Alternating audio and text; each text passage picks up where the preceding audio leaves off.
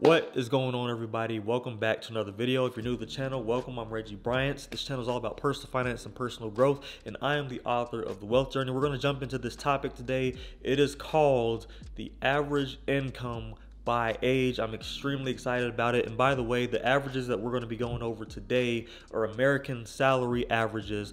I want to know. I've been extremely curious about this stuff since I was a kid, and I used to get in trouble a little bit because I would ask questions like, well, how much does my teacher make? How much does my doctor make? How much do police officers make? I just wanted to know. I didn't really know anything about engineers or anything at the time. I just knew that lawyers were getting paid well. I knew that doctors were getting paid well. And then I wanted to know, well, what does everyone else get paid? I just always wanted to know. I've always been curious like that. And even to this day, whenever I hear of different professions or job titles, I always look it up. And I'm like, well, how much do they make? Because I'm curious about it. I think it's extremely fascinating. You put in a certain amount of work to do a certain job. I'm curious, how much are you making? It's just always fascinating to me. But anyway, we're going to jump straight into this. This is going to actually be a real-time live reaction of me reacting to these numbers because I haven't read any articles about this yet. And I have no idea what to expect. Well, I guess I am kind of going into this with an expectation. The expectation is basically, I'm pretty sure the numbers are going to be much lower than most of your expectations. And now that I put myself out there, I hope I am right.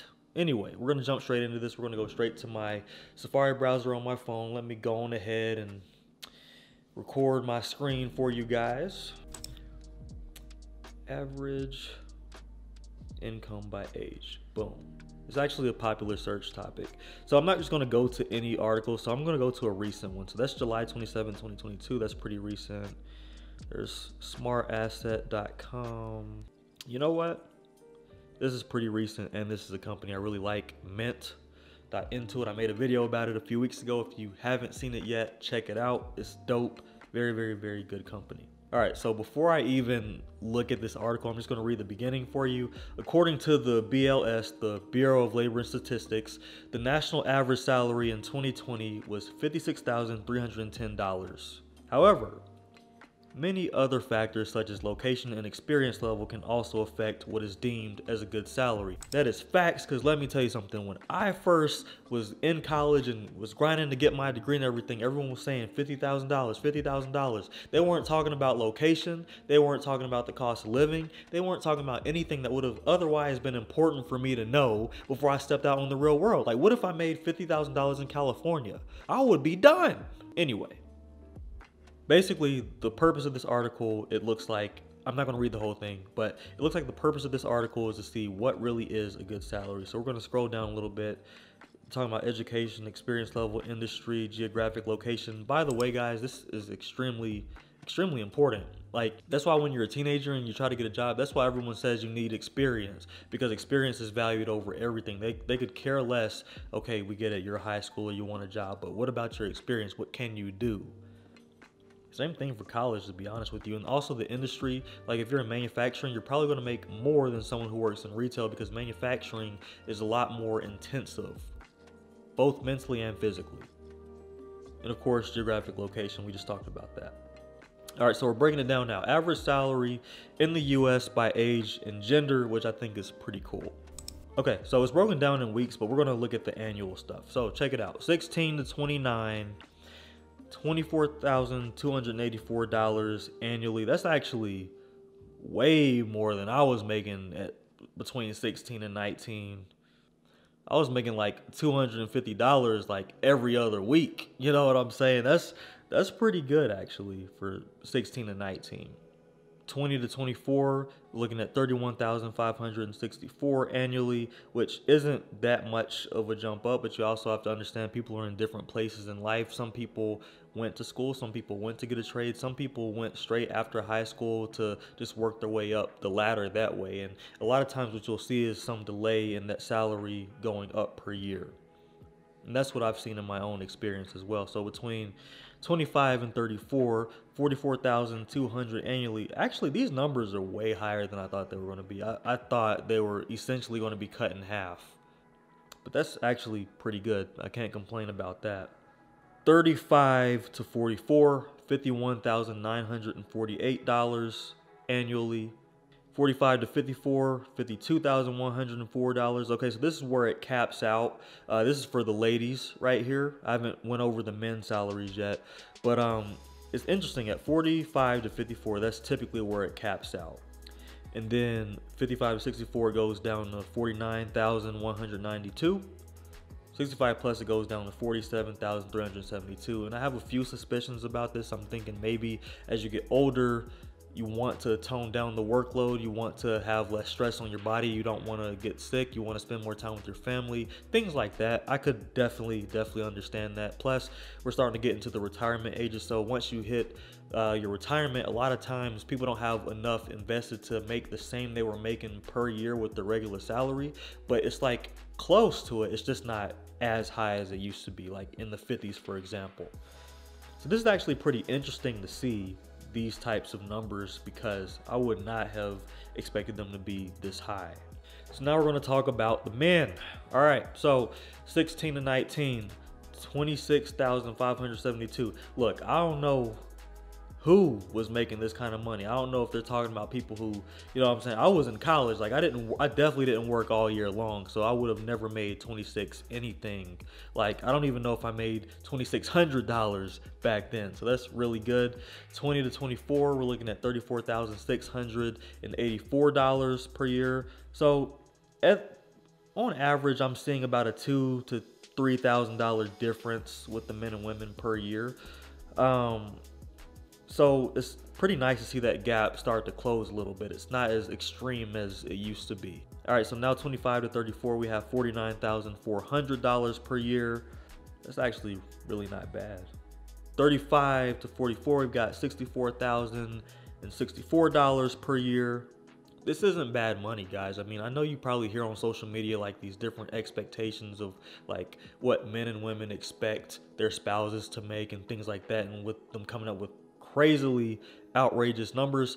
But when you look at these numbers, this is the average across America. So any state, you can think of any city, you can think of, I mean, you have to really understand that this plays into averaging everything out, and there's going to be some outliers both on the low and on the high end. That's just how it works. 45 to 54, that's where the real money is. $69,368 annually. That, I mean, really, it's pretty cool. This is just the average, so you know there's a lot of them making six figures and up. From 55 to 64, you see it drop down to $63,648 a year. So still, we do have a common ground amongst the salaries dropping. This could be for various reasons. It could be that more injuries take place and then they have to go without work for a little while. It could be something like, hey, I'm going to step down as general manager and now I'm going to be a supervisor because I want a less heavy workload, spend more time with my family, but still make good money. I mean, things like this happen every single day. I've seen people do it throughout my entire career. It's a very normal thing. And of course, as we get into the retirement age of 65 plus, we've got 57,304. Same exact argument I have is I'm pretty sure they're living off their retirement, and their retirement is just less than what they were making per year after that. And just for kicks and giggles, we're going to go over something that is slightly controversial, because this site has everything. Average salary in the U.S. by education. So let's say it's less than a high school diploma, $30,784 annually. Okay, I can see that. High school diploma only, $38,792 annually. Some college, but no degree, $43,316 annually. That's pretty interesting, because usually places require you to have a degree. So the fact that some college literally bumps up your pay scale by as much as $5,000 a year is actually pretty interesting. Associate degree, $46,124 annually. Okay, bachelor's degree, $64,896. That's pretty accurate. I can't even like argue with that one. Master's degree, $77,844. I don't know. I would challenge that, because I have quite a bit of friends who have master's degrees, and I just know a lot of people with master's degrees in general. And if they're in certain fields, then yeah, but a lot of them don't make 77. It's not anything against them. It's just facts. Like, they'll tell you themselves, like, bro, I went to all this college and I don't even make what they're telling me I'm going to be making. I'm just saying. That's why this also breaks down per industry, i.e. per profession. So we're going to jump into all of that because I want you guys to know, and I'm curious myself. I ain't read this yet. So check this out. Professional degree, don't really know what that means, but 96,772 annually. I've never heard of just like a professional degree. Maybe I've been out of school for that long, but I've only been out of school for like 6 years. It's crazy right here. But anyway, doctoral degree, 97,916. I can see that if you go into like a professor type of job, you're teaching high level courses in like a college type of setting, that makes a lot of sense. I don't see it being too applicable in the corporate world. I literally have not met a single person in my corporate career that works where I work at that has a doctorate in something, like a doctorate in engineering, a doctorate in HR, or a doctorate in business. I've never in my life met someone who had a doctorate in that doesn't work in a college. Facts. So that may be true for a select few people, the salary, but I don't know. I think for me at least, anything above a bachelor's degree is a complete and utter waste of money. But that's just my opinion, and I stand on that. Yeah, I'm gonna link this article down in the description so y'all can see what's up with it because it shows you the game. But anyway, average salary in the US by industry. This is where things get interesting, and I may be able to speak to some of this because I've had experience with some of this. So, food preparation, 27,650. Healthcare support, $32,250. Personal care and service, $32,610. Farming, fishing, and forestry, $33,310.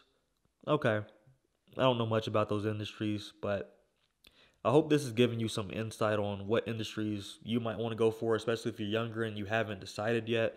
You can at least see and look into the future of what you could expect to be making. If I could go back in time, I would have done this. I did a version of this, but I didn't have an article that was as detailed as this one from Mint. Shout out Mint. Anyway, construction and extraction, we got $53,000, $940. Wow. I did not realize education would be more than construction. I thought they would be more even, but good. I mean, I'm glad that I'm seeing that education is getting paid more, like our teachers and everybody. They are responsible for the future of this world. They get to coach, mentor, teach, and guide kids, whether they're little kids or they're like adult kids that are like, 16, 17, 18 years old. They are responsible for the future. So it's extremely refreshing to see that education has gone up in their salaries, because I remember growing up and hearing teachers complain about their salaries and I don't get paid enough to do this, and like they obviously said it more professional than that. Well, some didn't, but I'm just saying it's pretty interesting to see that. So now we're going to go to art, design, entertainment, sports, and media, 64,400. I'm pretty sure that's skewed, and I would almost bet my next paycheck that you could literally reverse education with art, design, entertainment, sports, and media, because I think that number is skewed based off of the fact that it has the word media in it and it's lumped all these unrelated things together. Like, art and entertainment and sports are not like the same profession, first of all. Second, the word media is in there, which makes me think it has YouTube salaries in there. And there's some people who make it really big on YouTube who make 6 figures a year just off of their AdSense revenue, not to mention course sales they might have, not to mention books they might be selling and things of that nature. So I think that's probably misleading. Like, what industry are we talking about? Are we talking about sports medicine? Are we talking about sports entertainment? Are we talking about art? Like, I'm an art teacher. Are we talking about design, like architectural design? Like, what kind of design are we talking about here? There's a multifaceted thing within each of these. I'm just kind of not buying this number. Business and financial operations, again, kind of think it's clumping two things together that don't necessarily relate. You could definitely be an accountant in the field of financial operations, and you can definitely be in business having absolutely nothing to do with the finance department. There's operations within business, there's logistics within business, there's a lot of things, but for the most part, from what I'm looking at right here, the $80,680 a year, that does look to be accurate, and it seems to be probably the average of everyone that I know that works in that field. I would say it's pretty accurate. Architecture and engineering, 90,300. Engineers don't get paid as much as they used to. I would know because I have a degree in engineering, and I don't even practice as an engineer because I know I make way more doing what I do than being an engineer. And I'm not saying that to like brag, that's just a fact. Like I literally went to school to be an engineer, not to be a manager, but here I am. It's a lot more lucrative. And I remember years ago, my general manager way back in the day told me, he was like, hey man, like if you want more for your pockets, you got to go the management route. I was already a manager, but he reinforced that thought. So that was one of the few positive things that he's actually said to me. No shade though, no shade. Anyway, computer and mathematical. When I think of that, I think of companies like Google, Microsoft, Facebook, Apple, Intel. So I'm pretty sure it is a high type of salary, and they probably also give their workers restricted stock units within the company. And the companies I just listed, or at least some of the companies I just listed, have pretty good stocks that then give you return, and technically that's part of their income. So that may have something to do with it, but I think the numbers here are pretty good. And it also breaks down how to get a high paying job and things of that nature. I also go over that stuff. I'm not going to go over it in this video, but I think it's interesting what we found here in this video. It's pretty interesting how averages are and how they work. But I hope you got some insight on it. I hope you got to see that it's not just based off of age. Because I used to think, like when I was younger, I really used to think, well, you're not going to make any money until you're older, because I would always hear things like, well, men hit their financial peak at the age of, let's say, 45, right? Or 35, or some age that I was nowhere near. I'd be like 10 years old hearing these things, right? And it's not necessarily true. We don't, obviously the thing in life that's constant is time. So obviously the older you are, the more opportunities you had to make money. But at the same time, we don't really do the digging on, well, why is it that men hit their peak with their pay at 45? Why is it that males tend to make more than females? No one ever thought, when I was growing up at least, no one ever thought to break it down by industry. Well, actually, Reggie, this is why, and this is why. Things make a lot more sense when you break the data down, which I appreciate about this article. I actually didn't read the article before I was reacting to it in real time. But the thing is, when you break it down by industry, now it makes sense. But anyway, this video is getting kind of long. I've been rambling long enough, but this video I think is very interesting. And if you're someone who wants to make more money, or at least manage the money that you do have a lot better, and learn about investing tactics and get some resources from me for free that actually show you how to be better with your personal finances, hit the link in the description and you will not be sorry. You will be getting emails from me weekly describing to you how to get through life financially, how to adult, how to invest, all that good stuff, books to read, all kinds of recommendations, articles, YouTube video links, all that stuff. And all it takes is you to just type your email in and send it, and then boom, you're getting free emails from me every single week. And sometimes I might send 2 emails in a week, just depends on how I'm feeling. But just know, if you want it, it is there. But anyway, that's the video for today. Thank you so much for watching. My name is Reggie Bryant, and this channel is all about personal finance and personal growth, so you can control your finances, and control your life. Thank you so much for watching. I'll see you in the next video.